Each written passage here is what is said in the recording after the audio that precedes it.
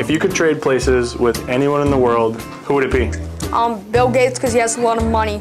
What would you do with all the money? I'd probably buy a bunch of money, more money. Either that or a magic genie. What would you do with the magic genie? I'd wish for more money. I would say Maddie Ziegler, because I want to be an actor and a dancer. What do you think her life is like? Fun. You could trade places with anyone in the world, who would it be? My dance teacher, Miss Kate, because she's a really good dance teacher and a good dancer. I'd switch places with Albert Einstein. Isn't he dead? Yeah. Anything you would do as Albert Einstein? I'd try to...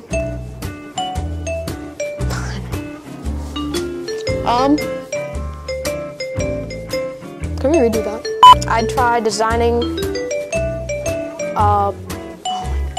I gotta think about this. Probably. I'd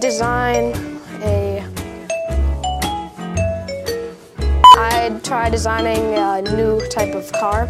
I would probably trade with Zendaya because she's in Spider-Man, and I think that's pretty cool. She has a love life and all that. A random dinosaur. Why? So then I could eat people that are rude or that I don't like. Megan Rapinoe, so I could be a national soccer player and play soccer. If you could trade places with anyone for a day, who would it be? Albert Einstein, because he's famous and, no, if I was him, I'd be famous and he's smart, so I'd pass all my math tests. Elmo, Why? because he has a lot of friends. And he's got a goldfish. I like goldfish. Elmo's World!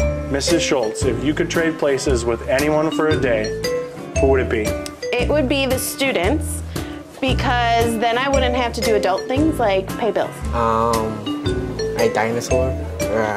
Elon Musk, because he's rich and his son has a funny name. Probably my grandma, so then I can see my family in Michigan. Hi, Grandma. I'm gonna trade places with you. Probably LeBron James, if I can play basketball better than I ever have before. A smart person. Who's the smart person? I do not know.